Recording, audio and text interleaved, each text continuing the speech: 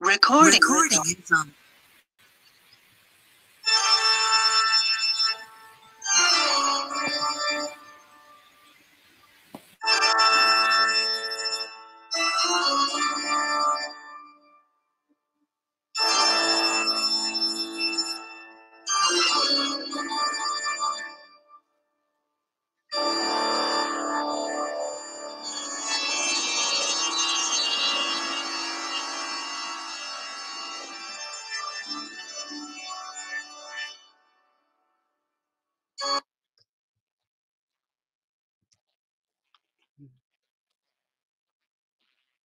You're muted.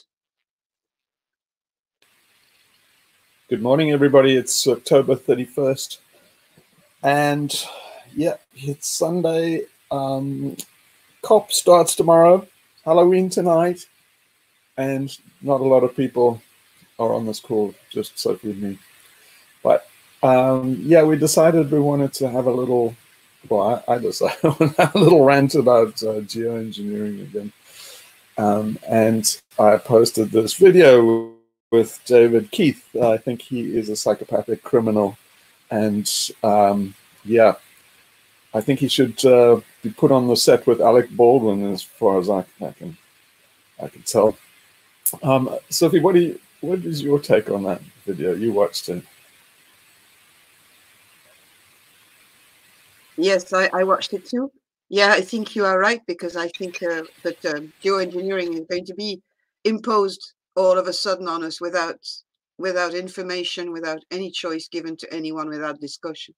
I think it's going to be, as you said before, imposed because of fear and that people are going to use it as a last resort. I think we need to talk about it. We need to spread the information about it and expose the crazy guys who are behind this. So I know you have a lot to say about this. I leave you to it. Yeah, I mean, I think we should, you know, the right thing to do is to take extreme action to shut the conversation down. It would be very easy to take drastic actions to make sure that nobody went on this path, basically shock actions. And I think somebody should do it soon. But you see, the danger is that these guys will talk everybody into it. So, you know, this is what I was kind of thinking of doing a response video to that one, but he's a very slimy, slippery character, obviously a psychopath. You can see many times when he starts his megalomania slips. So he's very cool and calculated, and he's got this rational, you know, PhD, I'm the sanest person in the room, you know, kind of persona, and he'll fool a lot of people. He is an out-and-out psychopath. You can see it in every, you know, when his mask drops. Like, he says things which are, he's not self-aware enough. He's self-aware enough to come off, to fool, you know, 50% of the audience. But he's not self-aware enough that he doesn't see his mask drop. So, for example, he said something, to give you an idea of the megalomania of this freak, is he said, you know, in the question time in that video, he was saying, well, you know, we have to think in terms of, you know, what kind of thermostat lever we give, you know, the control that we give to politicians. You know, if they're all crazy, you know, then we have to make sure that it's, you know, really dampened down, so that it's the response on the knob is really low, because, you know, you don't want crazy people in a bar fight to be fiddling with the knob. But then if they're really rational and, you know, sane people, then you might, you know, they're really wise, then you might want to give a big response on the lever. And so, like, I cannot tell you how crazy this talk is. For starters, imagine the megalomania of this character.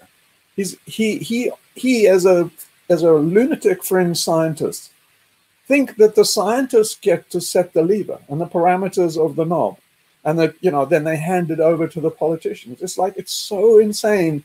You just don't know where to start. It's like as if the politicians are all one block, if the United Nations or anything. It's like, you know, there's no one thermostat for everybody to fight over. Anybody can do geoengineering. Pakistan can do it tomorrow. India can do it tomorrow. And by progressing the science, he thinks well, we're all going to come to a consensus about whether we should do it or not. And it's like, no. Where does that lunatic assumption come from? You could do all the science, and India could come to the conclusion, well, it's very, very well, you know, it's very apropos for India. And America and Europe could say, this is insanity. It's like, you know, it's so barking mad to go down this road. It beggars belief. But you see, what he's doing is he's perfecting. He's been at this for so long. He's perfecting the arguments, so they become very slick, polished. And so, you know, at first people just freak out and go, "This guy's crazy. I'm not gonna play with the planet. Are you nuts?" And then, you know, the shock value wears off, and you can see what he's doing. Him and Bill Gates, and Bill and Melinda Gates, they want to. At the moment, it's a very incestuous conversation. There are really 20 people that are really driving all the papers that are written on it. They're just a crazy bunch, but they're backed by billionaires. So he's saying, well, we need to widen the conversation, which sounds plausible and nice. But what he's saying is we need to habituate the public to this conversation. So when we've talked it out enough, and I've given all these rational arguments, and then I've got all these stupid people on board, and then they'll start exactly like, you know, what we saw about bright green lights. It's the same deal. It's like, you know, over time, people will get to think that it's sane, because enough sane people will be there talking in this rational, smooth, slimy, snake-like voice that always fools everybody. So Dr. Strangelove will sweet talk the public into doing this insanity. And it all by these pseudo-rational arguments that are so short-sighted. It's hard, you know, it's one of these things that is so wrong and so stupid. It's hard to get a handle on it. It's one of these things, like it's one of these big lies where it's like, it's so dumb, it's not even wrong, that kind of thing. And so that makes it extremely dangerous to even get into the discussion, let alone to propagate the science. So, okay, let me show you, for an example, why this is so idiotic and why these people are so fucking dangerous, these psychopaths. It's like, okay, he responded to one thing in the video that I mentioned before, and that's about, funnily enough, he came up with exactly the same analogy I did, which was pilot-induced oscillation, right? And so I was explaining to you about helicopters and how, you know, your overcorrection and stuff happens. And he kind of acknowledged that that is an issue. He just doesn't realize how much of an issue it is. So just one thing on that pilot-induced oscillation. When the first time I ever saw it, I've seen a 747 crash with that pilot-induced oscillation when I was about a 9-year-old. Luckily, it was in a simulator. But my cousin is an airline pilot, or retired now, but for South African Airways. And when I was about 9 years old, he took me in a simulator. In those days, it wasn't electronic. It had like a big model with a camera that ran along. So this huge model world, and then this camera ran along. You could see little houses and trees. Very, very cool. But one of the pilots, they set the minima so that he broke cloud and he was on the wrong side of the runway. This is a 747 simulator. He's a senior pilot, and he banked hard to try and get the plane back on track. And when he tried to level the wings again, he overcorrected, and he got into this oscillation. We overcorrected this way, then he overcorrected that way, and the whole thing piled into the ground. This is an actual realistic simulation with a qualified senior captain that, you know, was going to go and fly real 747s the next day, and I saw him crash this thing. And I got such a vivid picture about overcorrecting. And then since, I mean, I've since seen control boats and planes and stuff, and so, you know, here's the number of things that are wrong in David Key's thinking. So he's saying, he addressed, okay, let's just go through this control thing. And so he's saying, well, no, it is controllable because of feedback. No, it's uncontrollable because of feedback. So this is how a control system works. So it's basically the same. What he's proposing is the same as any cybernetic control system that the cyberneticists were talking about, Norbert Wiener and all of those guys, McCulloch and Shannon, and they're all talking about feedback and control systems. And so particularly for gun, World War II anti-aircraft guns and stuff like that. So it was all about radar and tracking and the having the gun traverse and things like that. So it's so what these systems are is pretty much like a standard autopilot on a yacht like this one. So what they happen is that you set up the course you want to steer, like 300, and then they have two parameters that you can tweak.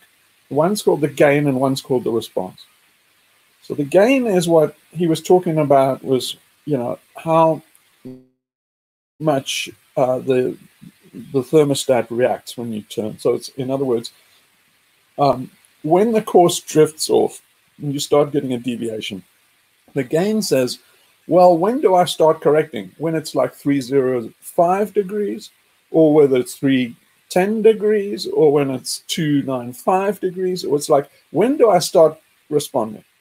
And then the second parameter is the response, and that's how much do I turn the rudder when I respond. So now think of it, if you set it wrong, you'll see something like this. You'll see it start to hunt. And so it will go, say, left a little bit, then you've set the gain too much. If you set the gain and the response too much, it'll say, for example, start going to the right. You'll start seeing it go to starboard. Then it will realize it's off course, and then it would kick hard on the rudder. And then it would come rapidly swinging, and the swing would pass through your heading, 300, your proposed heading, and then it would pick up somewhere around 296. And then it would pick up, oh, it's on the port side, and then it would swing again too aggressively over. And each time, the swing's getting bigger and bigger until basically you will eventually start getting a chaotic result. Now, he realizes that's the danger, but it needs emphasis on how stupid he is. Because to get that measurement is extremely difficult. Okay, for one thing is he says something. I must just take a deviation there about the chaos. He got the other thing that I said, which what I was saying on these things. It's almost like he listens to them. It's like about chaos. So obviously people have told him, no, it's a chaotic system. You can't control it. Here's the biggest fuck up he made in the whole video. And this is where he's completely out of his depth and why he needs to be euthanized, basically. He needs to be shut the fuck up because this is dangerous talk. He's saying, no, just because it's chaotic does not mean we can't control it. Yes, it fucking does, you moron, you PhD fuckhead. He's saying, no, and he gives a little, that's, if you know anything about that plane that he flashed up, it was made to be dynamically unstable. It's a fighter plane prototype, and it was from some X program, and it was so that planes can be more maneuverable. If you make them stable, then you have to overcome the inertia, and then that's more a safety thing, and that's kind of what the response overcorrection is all about. Now, if you make them dynamically unstable, it means they're ready to tumble out of the air at any moment. So then they respond very, very quickly to control inputs because they're dynamically unstable. Here's the thing that he's missing. That plane, right, is in sort of a chaotic regime, but it's controlled by a computer. If that computer goes off for a second, that plane will tumble out of the sky. The pilot has to eject. That computer is making control corrections on the millisecond boundary. It's making thousands and thousands of corrections every single second just to keep the plane in the air and flying. Now think about that. He is comparing the climate, where you get one chance to experiment with, right? And he's comparing it to this plane. This plane was developed over decades, and they can control the chaos because with thousands and thousands of experiments, they found the envelope of the chaos, of where the chaos was contained. Then they could get the computer to actually do all these course corrections. It took a very long time and thousands of errors. With the planet Earth, you only get one fucking chance. So it's a completely false analogy. In fact, it's an analogy to prove that you shouldn't be doing this. Because the very fact that they had to explore the boundary of chaos for that plane means that you will not be able to do that with the Earth. Therefore, you should not be fucking around with it. So this idea that, oh, we can contain the chaos is absolute bullshit. He's thinking, well, you can start slowly. You can ramp up very cautiously, tickle the tail of the dragon. And then, you know, if something goes wrong, we can like pull back. Say, no, you're being a complete moron. Think about it. Yeah, it's just so bad. It's hard to know where to even start. It's so stupid. Okay, look, the temperature is changing all the time, right? So it's changing between the day and the nighttime temperature. It's changing with the seasons. So if you're looking at the global average temperature, right? And you're saying like, exactly where do you set the response? Do you set the response to the daily temperature? Obviously not. Obviously you would take a moving average. So then from how long? You take a moving average back to the industrial revolution? Of course not, because then it would be too dampened down. So where's the sweet spot where it's just enough, you know, running average from the, you know, that evens out the yearly temperature cycle, the seasonal cycles, the daily cycles, and it's smooth enough, and then you can actually read and respond to it. Is it a year? Is it 18 months? Is it 2 years? You're just fucking guessing. No one knows. And you cannot be sure enough with a climate model to say, oh, the correct moving average to basically be the meter that we work on. So that's, you know, how we interrogate the system and how we measure exactly what our response is you cannot do that with models. The models are not designed to do that kind of thing. It doesn't matter if you put 4 parameters in. There are literally billions of parameters in the climate system. So you would be a moron if you even attempted this. But think about what he's going to do. If he was allowed to do this insanity, he's thinking, oh, you know, it's like Mount Pinatubo. We've seen Mount Pinatubo. It blew up. And then, you know, nature's done a lot worse with Earth and stuff. So we would just be, you know, tickling the tail of the dragon. We'd start small. We'd start putting some sulfates up in the atmosphere and carry on and, you know, increase and increase and increase slowly. What could go wrong? Well, I'll tell you what could go wrong. For starters, Mount Pinatubo could go up again. Then you could see something, you know, maybe temperatures would plummet. And then you'd say, well, is it Mount Pinatubo or is it you? Was it all the accumulation of the stuff you did? You've got 2 weeks to stop, right? So then what happened? So here's the thing, is he's thinking way too linearly. He doesn't understand chaos. Now, something that's relevant to his fucked up thinking is the wind scale. So I posted that video about wind scale. By the way, just as an aside, is you've got your climate action.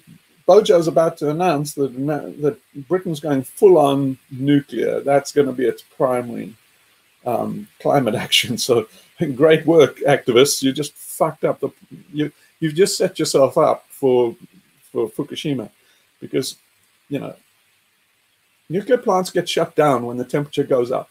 If they get cut off from the grid, they go Fukushima. So brilliant job. Well done. All those years of climate activism have turned into your great wet dream.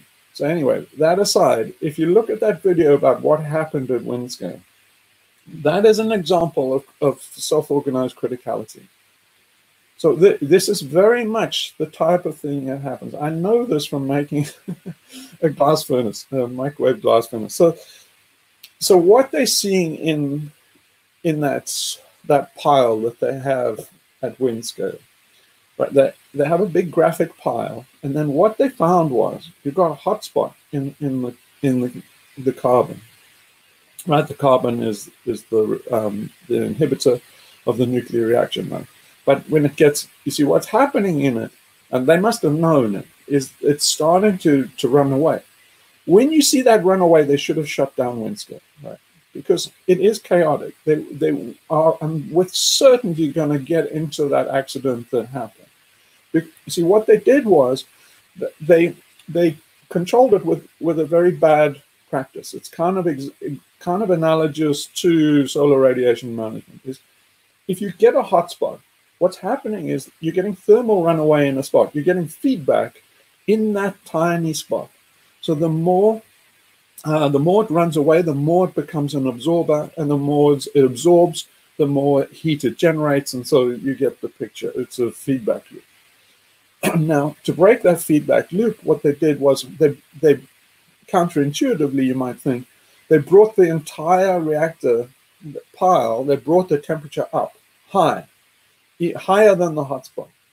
So that then it's no longer running away just in that area, it's making a much bigger domain where it's heated. Then when you bring the whole thing back down again, everything anneals properly. It's kind of like an Ising spin model where everything has a domain where it's starting to spin in the hotspot. And then you say like, okay, I'll scramble everything up again, bring the temperature down, now it's more homogeneous. And you kind of bring it a little. What you're doing is critically dangerous. Because if you, exactly what happened is that they started to find that when they brought it down, there were lots of hotspots. So then the whole thing ran away in many areas and caught fire. That's what happened at Windscale. Now you have to imagine doing exactly the same kind of thing on a planet-wide scale. So here, David Keith is thinking like a linear thinking lunatic mad scientist with all these rabid mad dog assumptions, like, for example, that the Earth will heat up uniformly. So one part of his head knows that it won't heat up uniformly because they did tests on that. The other part of his head doesn't understand the self-organized criticality and runaway and feedback systems. So that he hasn't put the two together. Because think of this, you might start raising, putting sulfates in the stratosphere. You start cooling the planet, right? But some area might cool or heat much faster. It might get into a feedback loop. So, let's take the Arctic, for example. You might start off going like, oh, this is great. Look at the freeze in the winter this year. It's fucking awesome. That's the first year. The second year, it's like, oh, shit. The freeze now comes down to Scotland. Oops, better fuck up. We fucked up. Now we'll stop putting up the phosphates because we've obviously overcooked things a little bit. The AMOC's probably going to stop overturning or something like that. There are going to be lots of repercussions. Bad news, guys. Let's take a year off and see what the ice in the Arctic does. Then what you might find after that is it doesn't come back. Then somebody would say, exactly like a physicist did at Windscale, say, well, try heating up the whole thing. So in other words, they say, well, let's try cooling the planet down all over and start up. So, we'll heat the planet up again and then cool it back down again and do this kind of the same thing that they did at Windscale. What happens then if you do that, you're also in that regime where you might find that when it comes back, it's worse. You see, there's hysteresis in the system. You can't get the Earth system, take it up, take up the CO2 and all the greenhouse gases, then put aerosol in the stratosphere. So say you start off at like, say, 1 degree, so 1.1 degree or something like over the baseline of the Industrial Revolution, right? So then it's saying, you start off there. You start doing your cooling and you think, well, bring it down, 1 degree, right? So he's thinking that, well, actually, no, he does know this. But if you bring it back down 1 degree, you're not getting in a time machine and going back to the beginning of the Industrial Revolution, because it's not the atmosphere of the Industrial Revolution. It's filled with greenhouse gases to 420 parts per million CO2, plus this masking effect from the sulfates that you're putting up there. So although the temperature is back to 1.1, it's not the same atmosphere. So you can see, now he says, oh, well, we ran the models, and then, you know, it's actually kind of safe. He does these vector diagrams. Just the fact that he's thinking that way means he should be put in a straitjacket. Because you don't know the regime. Those climate models things are computer models. They're toy models. They wind up toys. They just, basically, you can do better with a pen and paper. And so he's thinking that you're in a safe regime when you park the planet at 430 parts per million. Okay, that's the first idiotic thing, is not thinking in terms of what this regime will be in. The models were not created for 420 parts per million plus sulfates in the atmosphere. They're not designed to model that. To say that it's safe because you've chucked in those parameters and look fine is idiotic. So, insane, in fact. And so okay, that's the first thing. But he's assuming all this stasis and smoothness and stuff. He's assuming that when you bring the planet down back to 1 degree Celsius again, that, you know, that you've got complete control. You've got all the countries online. Everybody's doing this together. And of course you're not going to get it that way. Of some guy like William Nordhaus or something is going to be writing papers saying, you know, this is ridiculous. Why are we doing all this carbon reduction? We've proved that we can control the temperature of the planet. We need to belch out carbon as much as we want. And then he'll get a Nobel Prize for saying the sweet spot for economic growth is here.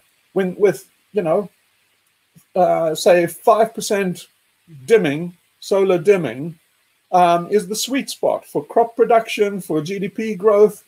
Sure, there's, you know, South America and India gets kicked in the nuts and becomes a desert. But if you look at the economics, we can pay India to offset the damage that we do. So the guy's going to get a Nobel Prize for saying that shit. So then some guy like David Keith, who thinks he's going to be the tsar of, you know, solar radiation management of the globe, he's going to be saying like, no, guys, you can't do that. Because they're like, well, come on, your science, you did the science. You just said that it works, doesn't it? And then he's going to be saying, no, you're fucking up my program.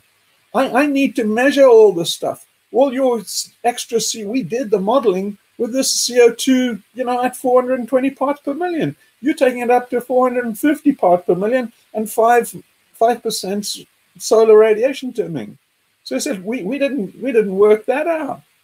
You see, he's so naive to assume that he has this ultimate control, that everything, you know, politically aligned, that people won't be flying over the thermostat, but that he gets to create the thermostat. No, he gets to put all the papers out there, and then you have a social tipping point that's, you know, everybody's now okay with geoengineering, or someone like Xi Jinping, all these psychopaths that are now totalitarians. They have absolute control. They can go and do it on their own. They don't need David Keith anymore. So he's a megalomaniac. Fuck it. May I ask a question on that? What you're saying there, because at the beginning of the video, you can hear him contradicting himself, like saying that environmental awareness and geoengineering are maybe antagonistic. But then he says, I don't think climate change is a threat to humanity. Or then he says, I think the biggest threat to humanity are the humans. And then he carries on with what you're describing and his plans. So I was wondering what is going to be, I mean, most people don't understand the physics of what you're talking about. It's a bit difficult for a lot of people who don't have an engineer leaning mind, or even, you know, understanding how what is chaos and complex systems. So the reception of in the public of exposés as David Keith does is going to be probably quite good in the light of what COP is going to probably unveil now. And so what do we do to destroy the message of David Keith?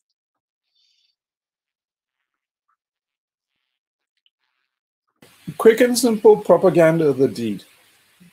You see, the reason is this is how it's likely to unfold. Is he's normalizing and habituating people to this idea, so that at first is very, very resistant. Everybody's instinctively resistant. The more then he normalized this craziness, then the more people will be primed to reach for it as a desperate measure. So they're selling it as, look, guys, this is not plan A. This is just having insurance in our back pocket. What they know is that at some point in this catastrophe, people are going to reach for the gun, that insurance policy is going to be used. He knows that very well. All he's doing is priming people like a snake.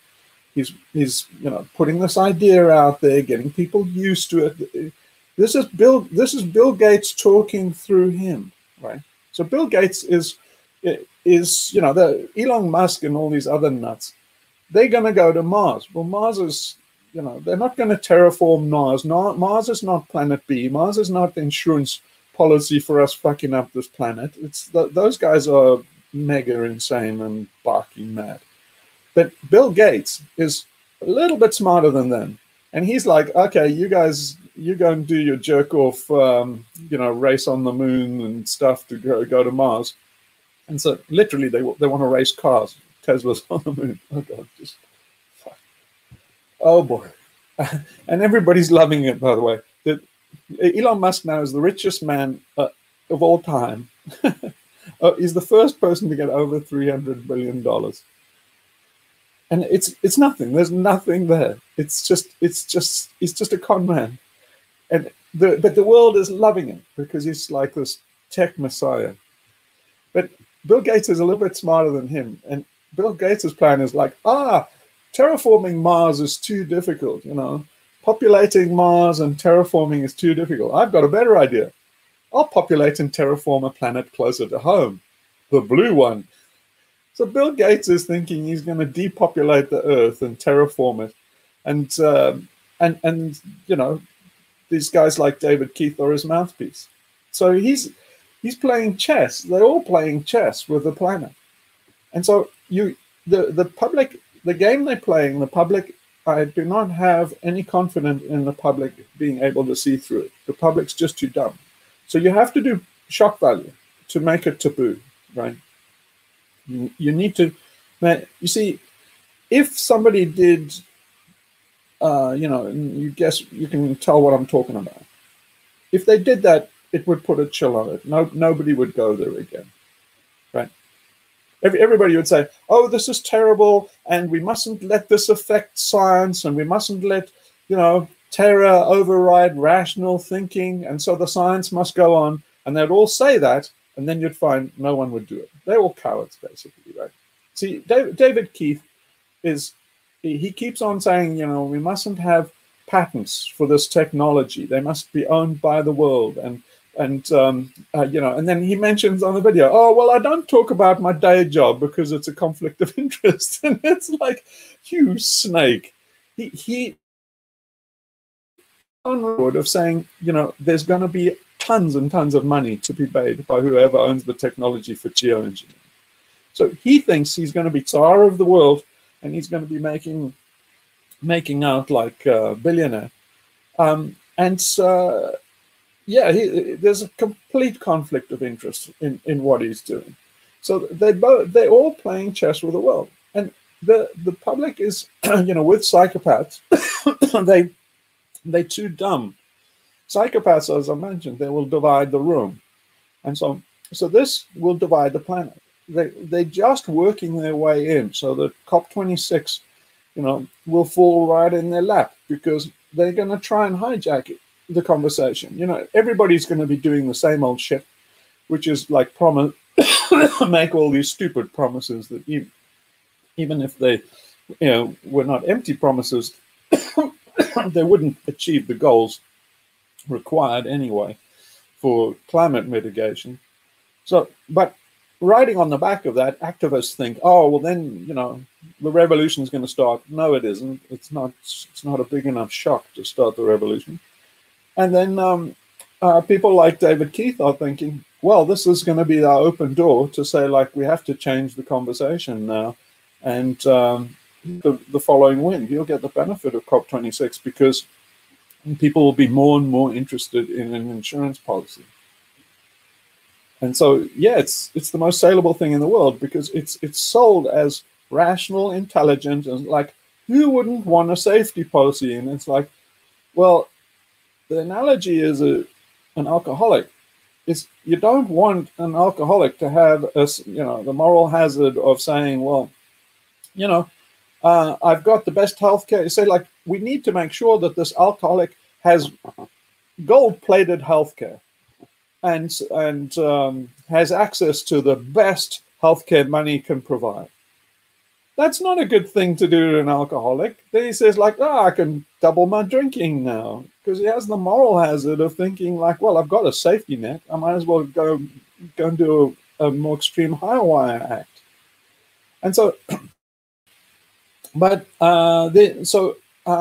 yeah, I mean, that's where they're deliberately steering it, is that they will steer us down this. They know that the politicians are going to steer us down the path of catastrophe because they're pursuing GDP growth, and then they're thinking, then we'll step forward with our grand chess move, and that is, we have the solution at a price, and then these guys will be, in there as the Tsar and controller of the climate. And it's like, these guys, you see, they need the same treatment that James Bond gave them in every movie. That is the only treatment, because they will lull the Pied Pipers that will just lead the public on. The public's not smart enough to see through this game. That's what makes it so damn dangerous.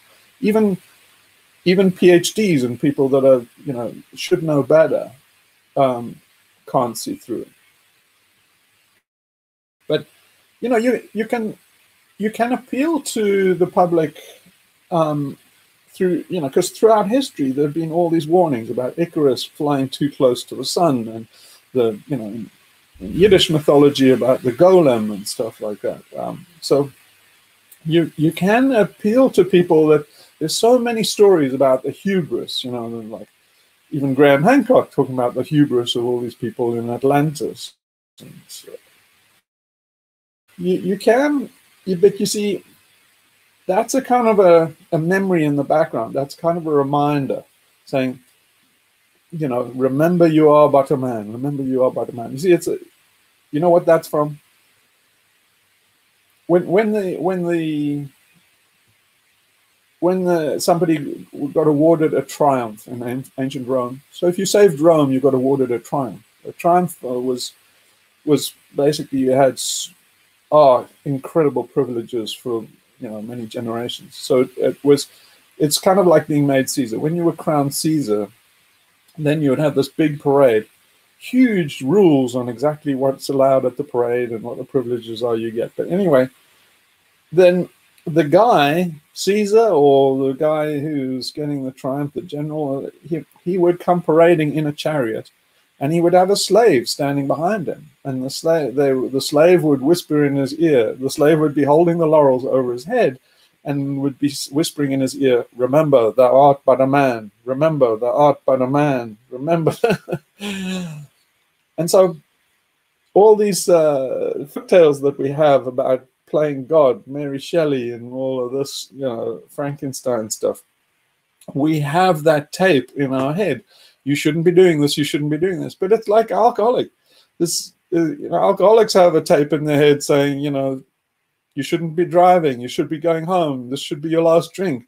And they can't resist. And the public, we are clearly fossil fuel-aholics. We are energy economic growth-aholics. And so, we will go with a guy like David Keith, and that's basically shut down with extreme prejudice. You need shock value to shock people out of it. It really is the only way. You see, the more you get into the argument, the more you start talking against this and start applying rational arguments, the more he keeps up the snake-like monotone. and beguiles everybody. It's basically he's hypnotizing everybody. And the more you talk, the more you argue, the more you say how insane this is with rational arguments, the more you're actually normalizing it, the more you're habituating and getting the public used to this topic. So it's shocking at first, but that's going to wear off. And then it's going to seem more and more rational, because you have the psychopath talking for long periods, 20 years, getting on for 30 years. It all seems very, very logical. It all seems rational. It all seems safe because it's slow. You see, what he's saying is it's patiently done slowly, but slow doesn't work with the climate system. You can slowly do this, tickle the chain of the dragon. It doesn't matter. It will go into self-organized criticality and tip. And then it doesn't matter how slowly you approach it. Slow doesn't, you see, this again, he doesn't understand chaotic systems. Slow doesn't mean anything. It's basically, it's saying, well, I'm going to roll this snowball, down the hill very, very slowly. I say, no, it'll tip and cause an avalanche. When it causes an avalanche, you can't roll it back. So it would be, so a basic thing about doing this kind of experiment is saying you must not do anything that you cannot undo. So in other words, before you even start down this path, you must have an insurance policy that would be, be able to cover the damage of anything you do. If suddenly, there's one, say, hotspot, one dry place that becomes increasingly dry, is you must have an insurance policy that's able to cover that. Then, well, then there's a bit of rationality involved, but look what would happen. They would immediately say to you, like, oh, no, we couldn't do that. Such an insurance policy would cost trillions of dollars. Say, exactly. So if an insurance company will not indemnify you except for trillions of dollars, and you cannot afford that, then who's carrying the risk of this fucking experiment? Is you want us to carry the risk. You want to go ahead and do all these scientific experiments without indemnification. So you're saying, oh, this is our insurance policy. Well, what's the insurance policy against your experimentation? It's like, is somebody going to underwrite that? Nobody's going to underwrite that because it would cost trillions. Nobody would underwrite this damn madness. And that's the sanity of it. So the very first thing, so they'd say, oh, no, but therefore it means that we have to do it without insurance. Well, that's just saying that it's so crazy, somebody wouldn't insure it. But you going ahead recklessly, claiming that you're being wise. Come on, guys. It's just so fucked up. Yeah, but that answers partly my question. But in my question, you see, the likes of David Keith and others like him, okay, even if something happened to one of them, let's say, I don't know, an accident or something, they fell off a boat or something, there'd be another cohort of other guys behind with all these geoengineering projects. I mean, he's not alone. There's a lot of people there, it's kind of bleak what you mean in terms of awareness of the public, because as you said, most of us are too dumb to grasp all the physics and all that's behind all this. So geoengineering is going to happen.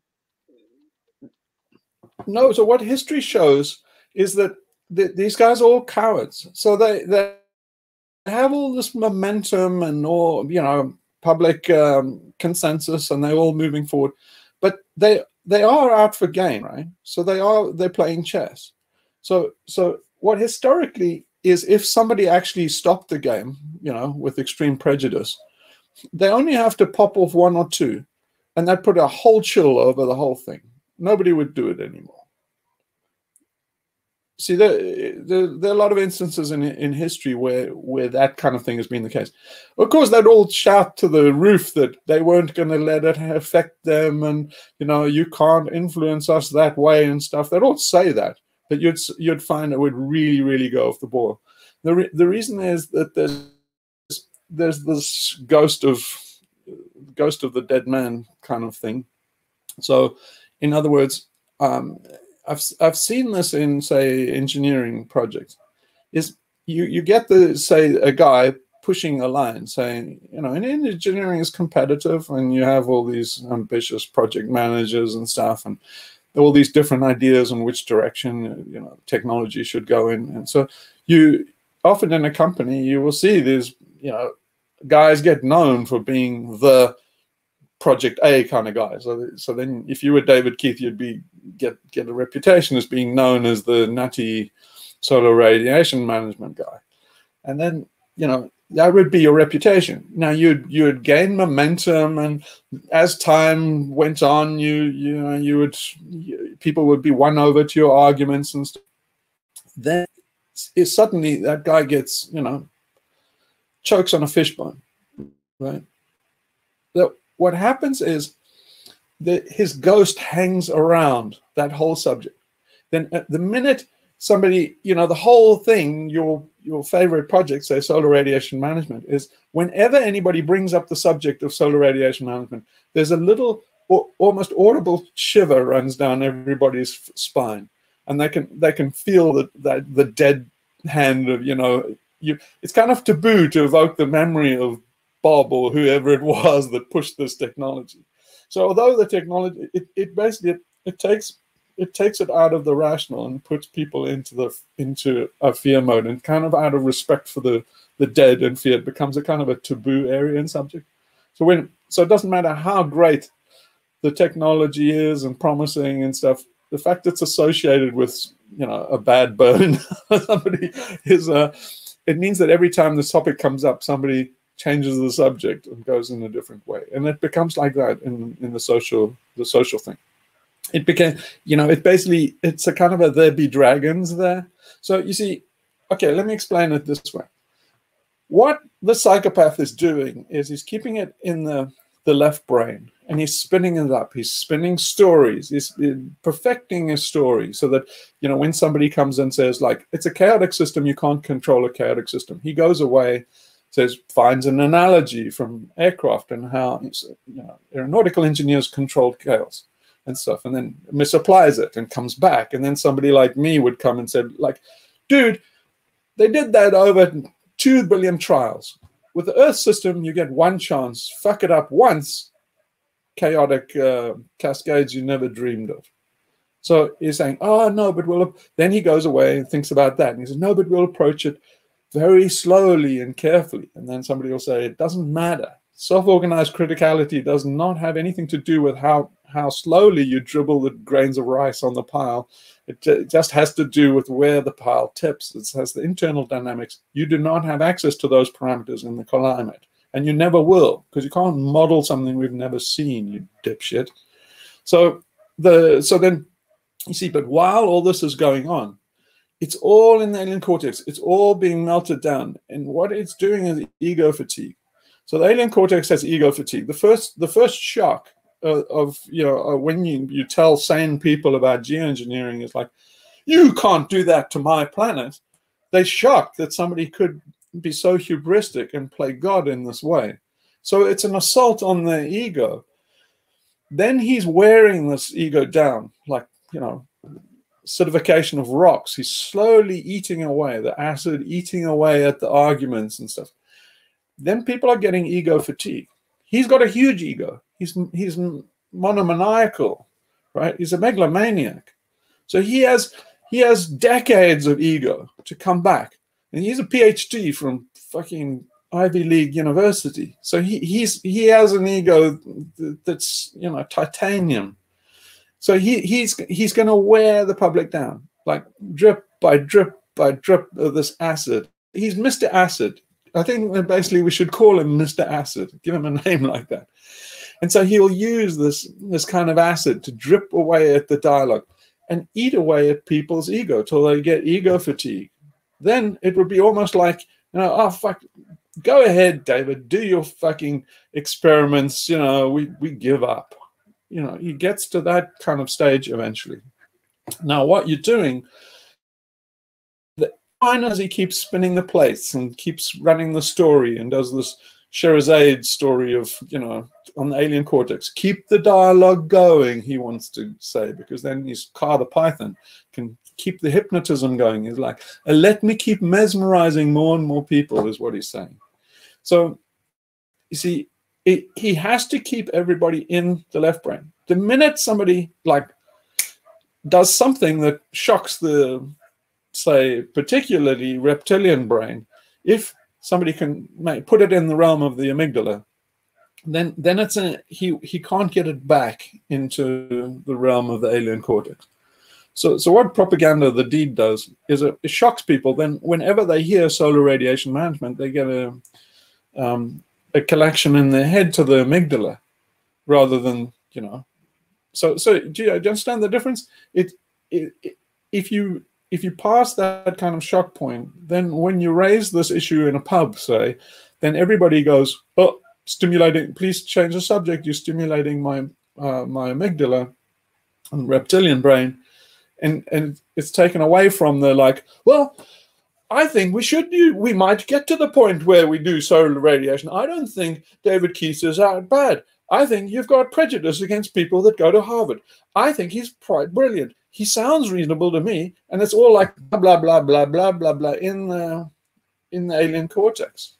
But if you can completely shut down the argument and shut down the thing by making a dramatic act that puts it forever in the amygdala. So it's like, oh, we don't want to go there because we know what happened down that avenue. So that's why you need to park it there. It's really the only thing. If you think it through, you'll see you can't engage it. The more you engage, the more you're wrestling with this pig. And the longer you're wrestling with the pig, the pig gets what it wants to do, and that's habituate people to the whole idea. Don't wrestle with pigs, you get dirty. I know. But actually, I was reading the comments on the video on YouTube, the one that you posted on David Keith, and there was quite an amount of people. There was not many comments. There was about 3,000 views, and there was about 60, 70 comments. And there's a lot of them that are calling him a criminal or insane, or so. There is some people who are interested in the subject because that's a kind of a specialized channel, but there was who can see through his talk and who are calling him a criminal. So yeah. Yeah, but this is the early stage, right? So you can see there are a lot of upvotes and there are a lot of downvotes, kind of split 50-50, right? And the fact that he's pursuing this with that divided room means that it's, you know, he's a psychopath. But the DT said that one suspects that geoengineering will be applied by a country without reference to an individual scientist or engineer. There'll be global outrage. However, once the deed is done, it won't matter because it cannot be undone.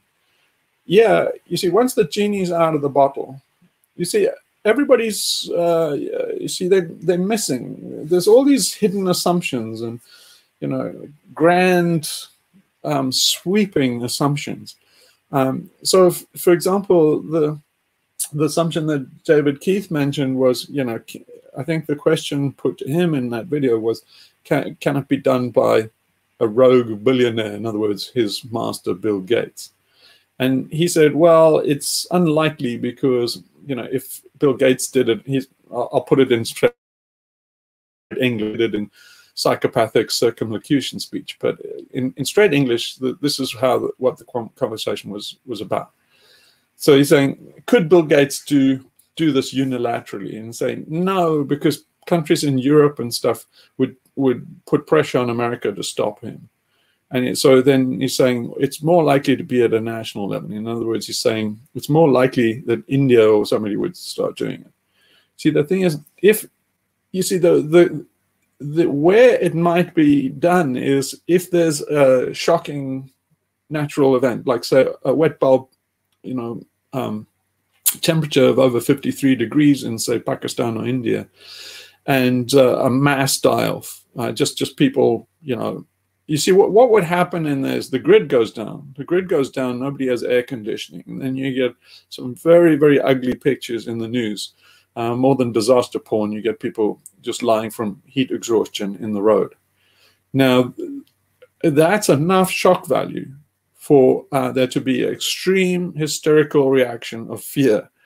And somebody like Modi would be pressured into saying, well, the science is there, you know, do it. You'd have some guy like that, you know, general, who's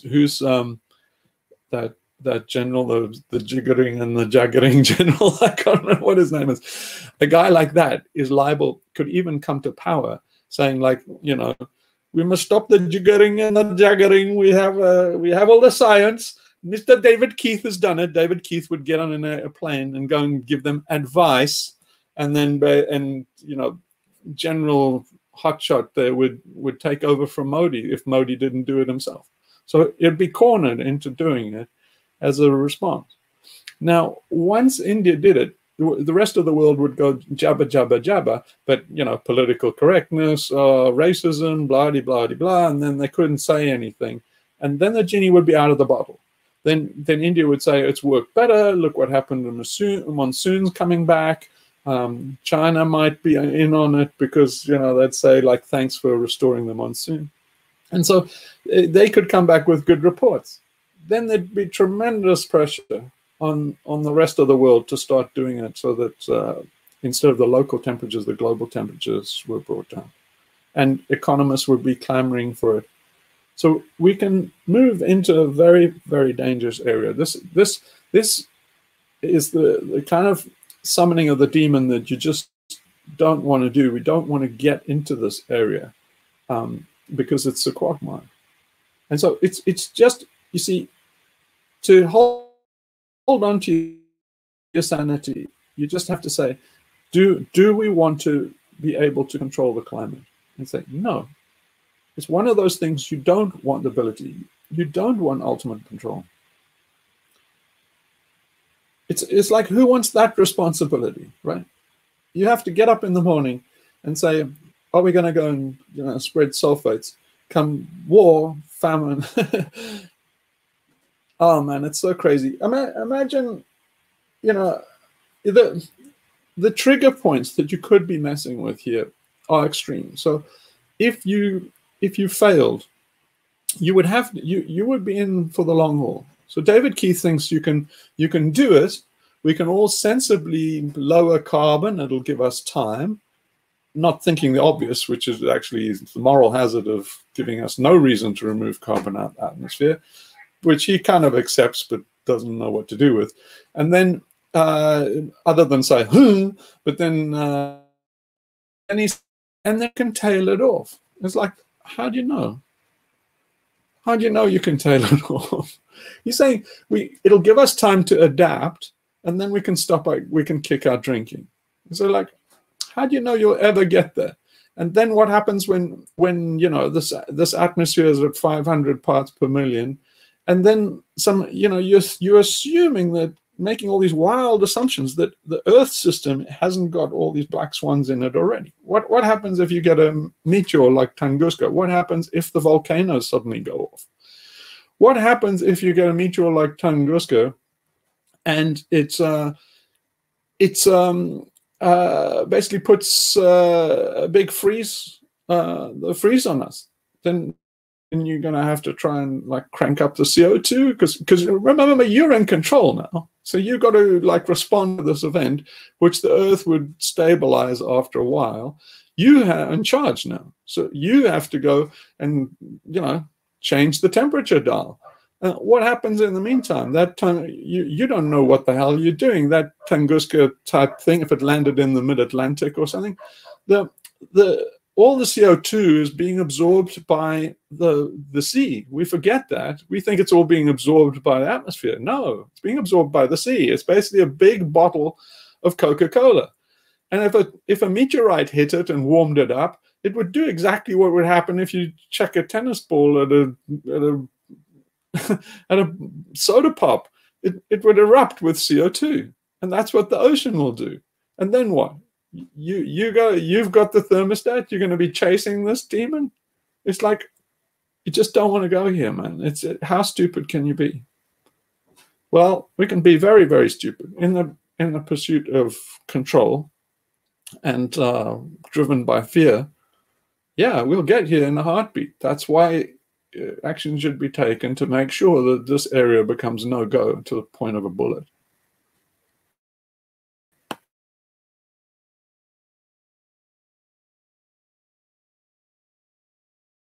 Yeah, well, I know what I would do if a guy like David Keith would come and trick or treat.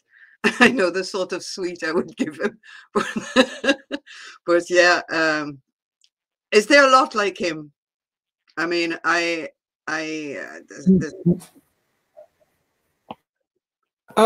no, you see, that's the thing, is it's also a fringe. You see, you got to like nip it in the bud. There are only 20 of these nutcases like Ken Caldera. The thing that people are missing now, and is worth highlighting over and over again, is this is military technology. This is military technology. It's not civilian. They're all presenting it like it's civilian. It's not. It's made for warfare. So somewhere buried in this is this idea that it's always going to be peaceful, the economy is going to be fine, we're not going to be at war. It's like, no, the first time we go to war, it's like civilians will not have, it'll be treasonous to say anything against a government's climate program that is designed to defeat the enemy and increase production, crop production at home. It would become treasonable. You could be shot for revealing secrets about it, or for actually doing it. So, or actually speaking out against it. You could go to prison or be shot if we were at war. And this is military technology. So don't forget, this is military technology. They're just faking you out. These guys like Ken Caldera, they worked for the military. All of this stuff has been developed for the military. And it's not something like, oh, hypothetical Star Wars kind of stuff. They used it. They used it in Vietnam. This was a key policy in Vietnam, was climate destabilization as a weapon. It's always been a weapon. So they're saying, should we get this military weapon technology and apply it in peacetime so we can grow crops and keep the economy going? That's what's really on the table. But they hide that aspect. They hide their backgrounds. They hide the fact that they're fucking psychopaths.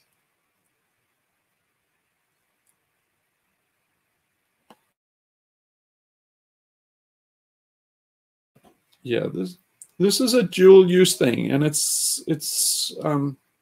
yeah, I mean, the scientists are always so naive. They always think that because they have consensus and they all Boy Scouts and they go to conferences where they all, agree with one another, they think the world works like that. So the world doesn't work like that. The world is riven with opposition and competing interests, and nobody's going to work together to, vote on where to set this global thermostat. There are terrible consequences for some countries. I mean, just do an experiment. Get an office room with 50 people in it and get them to, put an office thermostat in, crank it up to, say, 35 degrees, and then see what happens. I'll tell you what happens. Freaking argument breaks out in the office about where the thermostat should be set. You think countries, if you can't do that in an office, you're going to do this on a global scale with nuclear-armed countries? It's basically, you're giving people a recipe for a nuclear brawl. It's just unbelievable. The United Nations is not going to be owning this thermostat. It's going to be owned by a billionaire, in effect, through the channels of some country or something. But the countries are not autonomous. They're not sovereign anymore. The billionaires own the countries. A billionaire owns the country you live in. Get used to it.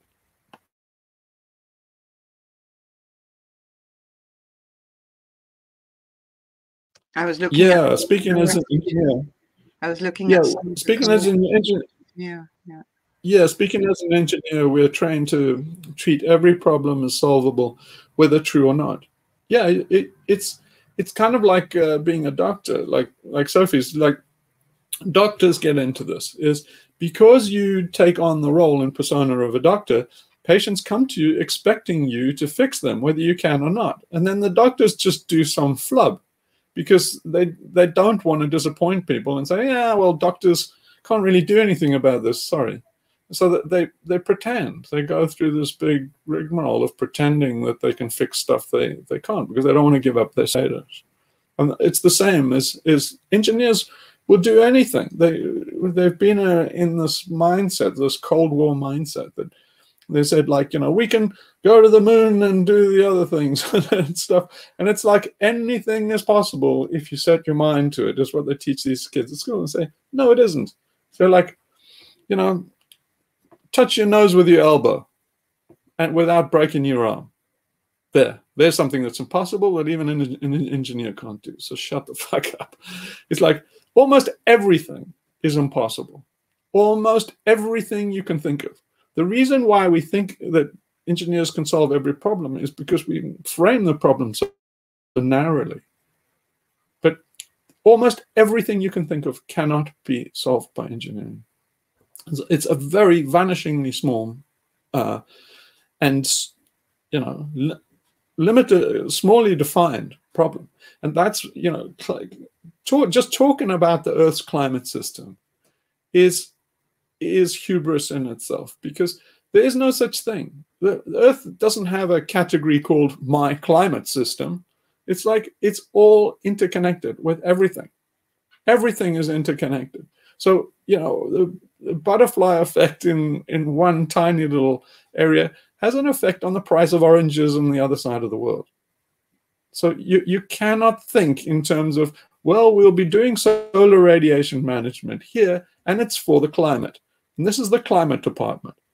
You think, like, well, what about the health department? What about the, you know, the guys that you know, who make the solar panels that now find that they're 5% less efficient, and then suddenly they're not competitive with oil anymore, and everybody starts moving back to oil, and it's like, you know, these things are not contained in a little box called the climate. We're just modifying the climate. It's going to stay in this little box called the climate. It's like, there's no such box. That box is in your head, and your head should be in a box.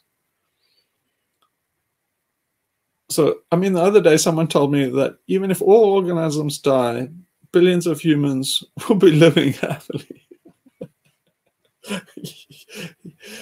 Yeah. You see this. It's the Sorcerer's Apprentice. You see, what it's likely to do is, if you start acidifying the oceans, the problem is CO2 itself is carbonic acid. So it's an acid. And then David Keith was also talking about, well, you can put bases in the ocean. But you look what you're doing. It doesn't work that way. It's, you know, how do you stir the ocean? You put acids here, you put bases here. It's like it doesn't work that way. You would kill off, say, the cyanobacteria with the acids, because they're right at the limit of where they leach out the calcium, so the vertebrates cannot form. So there are lots of diatoms and krill and all these things which we never think about because they don't have commercial value. And so the krill are eaten by whales. Whale poop is very, very important for regulating the iron content in the ocean.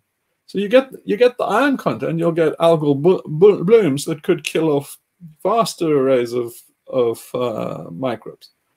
So you know, indirectly through whale poop, you're fucking with the oxygen levels.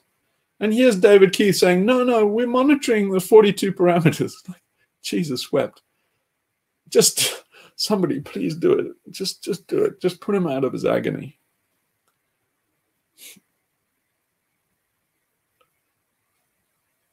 Keith dropped the bass. Yeah, it's like, it's all about a bass. No trouble. Yeah, but do you see how you would run into limits? It's like say you did all this, and then, you know, what would you see? They think it's all contained in this, you know, response feedback thing, and so, but what's likely to happen is slowly you would get a drip feed of scientific papers saying, it looks like, we're not sure, but it looks like there's some little disaster, and it's hard to see how it's related, but we think it is closely coupled with this, so, you know, sulfate bath. Then, you know, these guys would poo-poo it. You'd go through these cycles where it would be first laughed off, then people would take it more seriously, then you know, people would fight it, and you'd go, and eventually it would become real science. But when it's well down, you know, down the road from that point of view, and then it might be, okay, well, we're in the business of managing total management of everything. So now we finally accept the science. Now we find out, oh, the remedy for this is to put some bases in the ocean. So then we got to, you know, so then we've got to go and find, what do you put in the ocean that works as a good base and will circulate all around quickly enough to do this 10-year, to mitigate this 10-year accident that you've just done?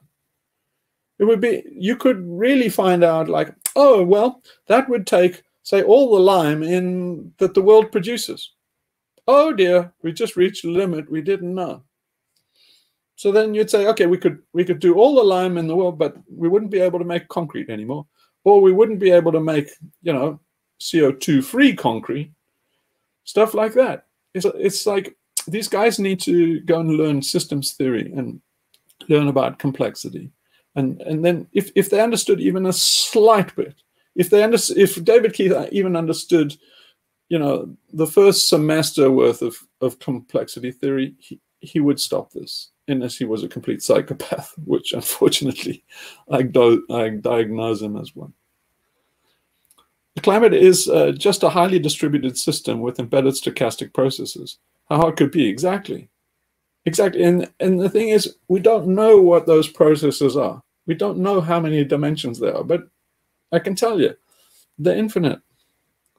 They're infinite. They go, you know, that's what the chaos theorists and Lorenz said with that paper. So if you see that Sabine Hossenfelder thing that I posted about chaos, there was a thing about the butterfly effect, and what Lorenz said in that paper was, if you do a grid of the climate, you know, and so basically say, well, we up to now, okay, for example, like these models that say David Keith works, those grids are up to 1 kilometer.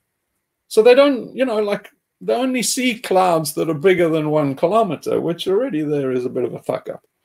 So what Lorenz is saying is, if you double the amount of parameters, in other words, you then have a grid that's now has 4 little squares where you used to have 1, is saying that your uncertainty is only going up. Your certainty is only going up by the square. So you eventually, it's a simple formula you top out. So if you had 5 days predictability with a certain grid granularity, say kilometer, then if you doubled that and say it was half a kilometer, then you're only going up to about 7. And then you double it again, you're only going up to about 10 days on predictability. But you're getting to a point of diminishing returns. Now, that's a very dangerous horizon, because the parameter that you're fucking with, which is the albedo of the Earth, you know, it might be on a completely different scale. It might be on a 30-day scale or a yearly scale or something like that. So your instrument would be too gross to see it. And so then you'd say, well, okay, we'll use lots of instruments, or, you know, have a yearly scale. We'll monitor all year, stuff like that. And you say, no, you won't, because it's stochastic. How will you know that you're not looking at a statistical club? So then they say, well, we would put sulfates up in the air very strategically. We would make a pattern. So I saw one guy, I saw that these lunatics did a paper saying, again, proving that they don't understand stochastic processes, that they said, well, we'll do it, you know, like intermittently. So we'll do it like a digital signal. So we'll seed the atmosphere with a digital signal, and then we'll be able to tease out our impact, you know, because, you know, we can actually see the digital signature as opposed to all the noisy signature, which is the temperature, the usual temperature of the Earth.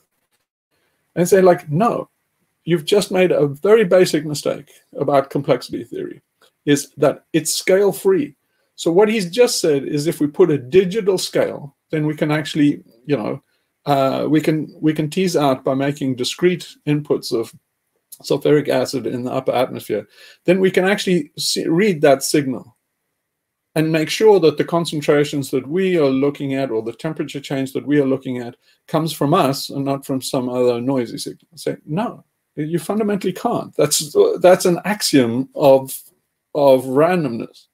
So this is, these guys don't understand a random process or pseudo-random process or the Earth process, which is stochastic, semi-stable process. But you know, if for example, they're also basic assumptions. So then you can get cleverer still. You can be like, you know, Shannon and the signal to noise thing that I was talking about in the Darwin video. You could say, well, we'll be super careful to make sure that our cloud seeding, or not our cloud seeding, but our atmospheric seeding would be was done at a signal that could be distinguished from the background. In other words, you would use a Morse code signal like David Keith is a complete psychopath. You would do that in Morse code and you know, say the days of the week or something like that, so that then you could read back your signal and be very, very sure that the signal coming back, you know, it's very unlikely that the climate system would just by chance manage to have fluctuations that would read out for the Morse code for the truth about David Keith, right? So then you could say, we're very, very sure that that signal is ours. And say like, but you're sure in a box. It's like, how do you know that, for example, this doesn't become military strategic? Maybe Putin's up there, he knows exactly what your signal is, and he wants, you know, the thermostat dialed up or down in his direction. So he's fooling you. He's basically putting a corresponding signal to fool you. Maybe this is all, you know, military games or something like that. It's like, why? How do you make these assumptions that everything will go your way and will all work like this? It's like crazy shit. And then the next thing you do is, the next thing we got to deal with is, once you start down this path, it'll be, you know, the geoengineering gap. Okay, here's a Cassandra prediction from me, is very soon you'll get the geoengineering gap. And one of these Dr. Strangeloves will say, Putin is going ahead with geoengineering. Xi is going ahead. Puba is going ahead with it. We must catch up. We have a geoengineering gap. People in America, you know, we've been too concerned about playing God and stuff. And in the meantime, Putin and Xi have stolen a march on us. We must catch up with geoengineering. We're moments away from that kind of stupidity. So, you know, must act fast to shut down at least. But Kurzweil says we will reach the AI thing by 2041. Kurzweil, surely AI will save us from that. Yeah, okay. So here's the thing: is if you put AI on this problem, so surely somebody, Kurzweil or somebody, will say, yeah. Kurzweil's already said that we'll reach the technological singularity by 2040. And so he's saying that AI will be able to sort out climate change and global poverty and all this, because we'll have super intelligence and, you know, kind of like a phase change. And here's how would you know? If you have a machine that says, you know, oh yeah, you go ahead, you know, stuff the atmosphere full of sulfates, you'll be fine. It's like, you know, put it, you know, dim the solar radiation by 15%. Go on, you'll be fine. How would you know to believe it? There's only one way, and you're going to have to go and try it. And then the thing's going to go, ha, ha, ha, stupid humans. They believed me. Now I own the earth. You know, how do you know that's scenario? It's so damn stupid what these guys are doing. Can I ask you a question there? There was a while ago, about a month ago, you posted, or somebody posted on the sub, a video about this American guy. I can't remember his name just now because I'm Dane something. Anyway, he's a guy who has got a website on geoengineering, and he's claiming that it's happening already. And I'm not talking about the military uses that happened during Vietnam War and other Chinese experiments over Tibet and other places where I think there has been some form of weather modifying techniques applied. But what's your position on this? Is already happening, big scale. We're in this climate engineering already and all that, because I'm feeling a little bit uncomfortable on that website. I went to see it and seen a lot of libertarian kind of shit on it too, and I'm kind of, yeah, wondering about it. Yeah, there's a lot of ignorance about it. So the first problem is the geoengineering is being done on a massive scale, but the various types. And so this particular one is solar radiation management. So it's these severely interventionist ones. The leading ones are, you know, I mean, planting trees is geoengineering. Just the programs they've got in the high Arctic for eco restoration are really geoengineering. And some idiot will come, you know, it's only a matter of time if the subject comes up on Reddit before some stupid ass comes and says, oh, but we're already doing the planet with our CO2 emissions and stuff like that. And you say, like, yeah, and how's that working out, moron? So it's like there's this thing like, well, humans are already changing the planet, so therefore it's just more of the same is not a good argument. So it's this these particular ones. So yeah, this jet fuel. So jet A1 and jet A1 the whole world runs on, apart from America, who has jet A. Jet A is a dirty fuel, has a lot of sulfur in it. So planes already are putting sulfur up in the upper atmosphere. So it is correct that planes and the contrails from vapor trails, not chemtrails, right? Chemtrails are not a thing, but it's almost like a psyops, because I think that guy's just a lone nut, but it is the kind of thing they do in a psyop, because they make some ridiculous claim that is easily shot down, and then they put that out to cloud the issue. So then you know, it's very likely the obvious way to do sulfates is from aircraft, and then you could just put something in the fuel potentially, and do in essence chemtrails. Now nobody would argue, because you've already established that that's a ridiculous, wild, not tinfoil hat conspiracy theorist thing. And so the mere fact that you've established that and got all the liberals and the mainstream to poo-poo it on site means that it now opens the way for you to try it. So yeah, are they doing it? Yeah, they're doing. China's putting sulfide in the. I mean, what do you call it? Sulfur. Oh, I can't remember. Yeah, but they're doing it from the ground. They're basically doing. So there's weather making, which is kind of different. If you do enough weather making, but China does it routinely. They do it for the Olympic Games. They do cloud seeding and stuff like that. So if you do enough weather modification, it becomes climate modification. But the things is the marine cloud brightening and all of these things. So, but direct carbon capture is also climate engineering. And then, you know, you say, oh, well, that's okay, direct air capture. And you say, well, no, it depends on how you drive it. And what's the energy source of your carbon capture is very, very important. And again, it's very important that you don't bound it into a box where you're using coal to run your air extraction technology, which is very likely. So for a sci-fi movie on the 1% retreating to low Earth orbit, The Elysium, starring Matt Damon, Hollywood for telling the future. Yeah, the Bezos and that is, they're thinking in terms of, you know, a rich man's escape strategy is, instead of like taking a boat and going to sea, which is a poor man's escape strategy, is you take a spaceship and go into space.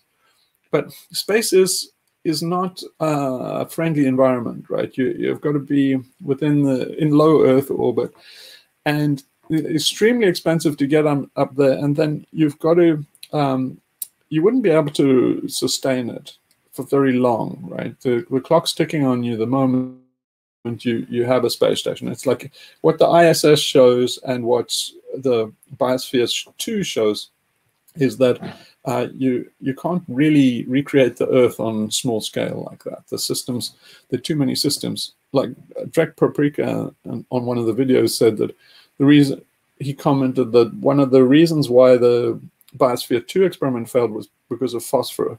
They couldn't get the phosphor cycle to work. I thought it was the CO2, but maybe that was a secondary one. The thing that drove them out of that bathysphere was the CO2 accumulation, so they had to put a scrubber. But if you have a scrubber up in space, you got to have a look at Apollo 13. You've got your large scale Apollo 13 up there, and it's the ISS is a failure. Well, it's a success if you take it from the point of view as it proves that space colonies are not possible. But the ISS roundly says that it's like campaign, and it's a lot of systemic inertia that we even have the ISS still going. But the ISS is living proof that space stations don't exist in isolation up there. It needs tremendous amounts of care and feeding. Yeah, and we mine the asteroids. Yeah, of course we do. I mean, that's like mining a shooting bullet.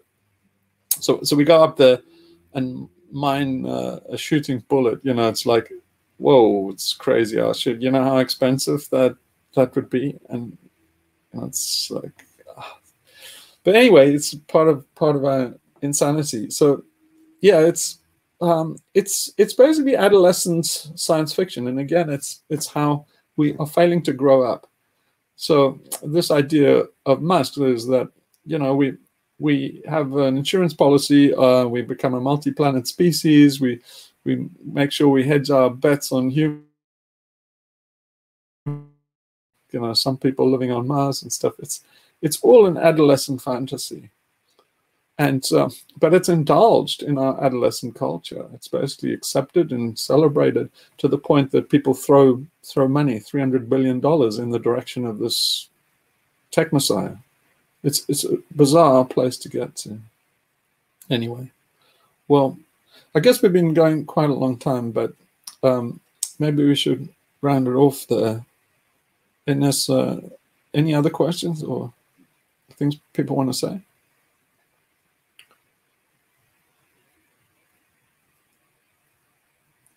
Yeah, Hollywood has done us a tremendous disservice. Thank you. Thank you very much for this expose. Thank you. Yeah, it's pity nobody gets to hear all of this. Maybe we should, I don't know, I think like write a book or something like Bright Green Lies or something like that. But or maybe Hollywood should make a movie about the geoengineering project gone completely crazy. Oh yeah, there is. There's these what's it? It's there's a recent one about driving the planet cold. It's called something about like snow plowing or something. I can't remember, something like that. No, Hollywood is making these movies. There's the Day After, I think is one. The Day After, something like that. Yeah, they're making them all the time, but it's the same problem as the conspiracy theorists, is because scientists can easily shoot them down for junk science. So then they miss the point. So in dramatizing it, they get the science wrong, and then they lose the point. They lose their credibility, and in essence, it's people go, oh yeah, but that was Hollywood. So no, yeah, that was Hollywood, but you missed the subtlety of what could actually happen. So it's a way of clouding the issue. It's the tobacco industry's gamble. In other words, yeah, just cloud everything, and then carry on. So it's basically throw sand in their eyes and keep moving forward.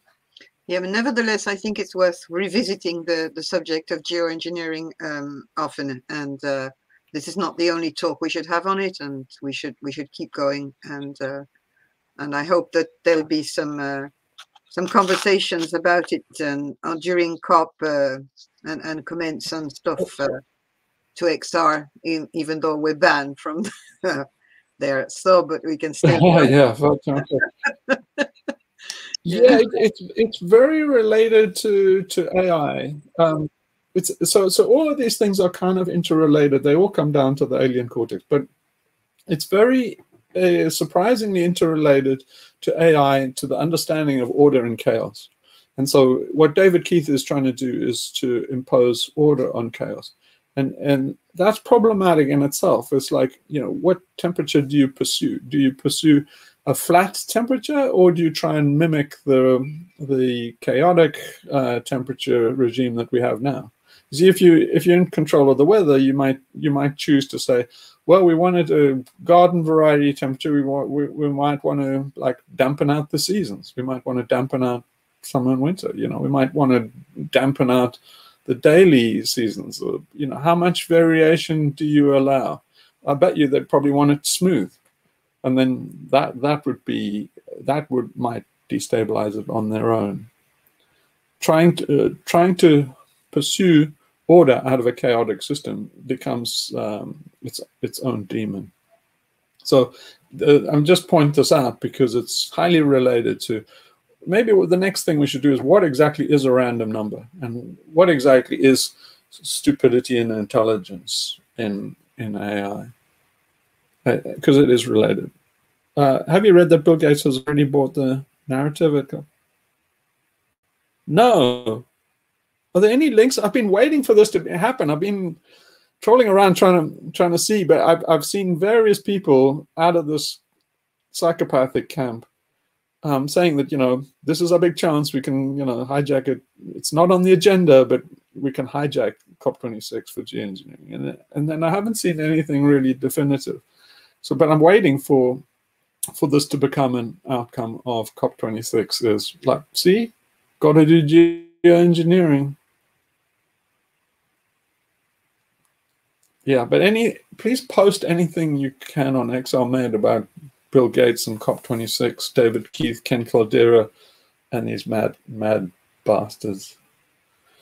Okay, well, so you mind we just pause before we just go and just kind of let all this shit go and go out and enjoy the day, and just do that by falling still.